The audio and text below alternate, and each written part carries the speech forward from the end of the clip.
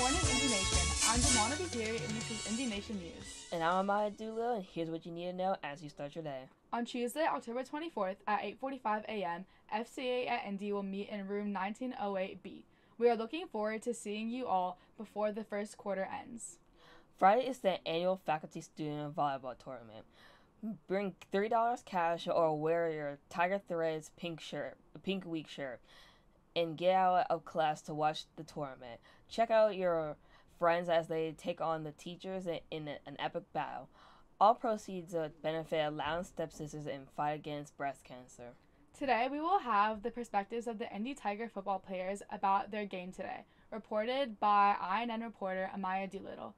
I think we just need to stop the big plays, like I said, and just keep our cool and keep our composure. And as a leader on the team, I'm gonna try to help with a lot of that. And this they're very good, so I think it's gonna be a tough fight, but we should just stay in there the whole time. Just doing the same thing, just do your assignment, do what you got to do, and have energy. It's really the main thing. We also have an interview by INN reporter Emma Moser with some of the coaches. Hello, this is Emma Moser, your Indy Athletics Insider, bringing you all the information you need about Indy Athletics. I sat down with Coach Windows to get his perspective on Indy's upcoming game this Friday against Stonebridge. Yeah, they're a very good, formidable opponent, but I think we're prepared well. I think our kids, for the first time in the 4 or 5 years we've been here, aren't intimidated this year with them, and I think we're going to go out and give the best opportunity to win. The kids are going to fight hard. We've competed. We proved that last week.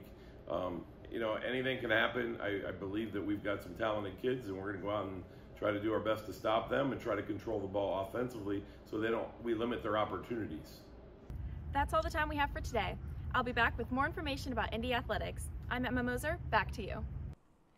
Indy Cars and Coffee presents their first car meet with Porsche.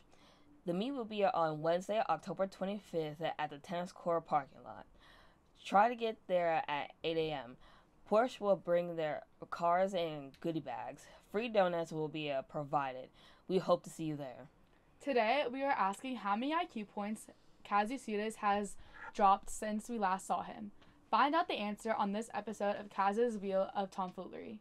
Want to spin this wheel and win some fabulous prizes? Sure. What's your name? Aaron.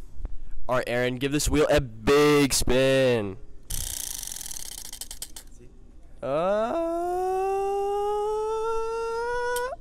Drip check.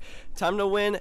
Time to give us a drip check. All right, this shirt I got this shirt at cross country meet. It was about $25. I don't know how much these shorts cost. My mom bought them online for me. These shoes, Air Forces, they're about $100 or so, somewhere over $100. I don't know. And yeah, socks probably about 20. Yeah. Thanks for the drip check, Aaron. Thank you. That's all the time we have today for this edition of Indy Nation News. Have a great day, and we will see you back here tomorrow. We leave you always as the daily declaration presented without any context or explanation. Bye, Felicia.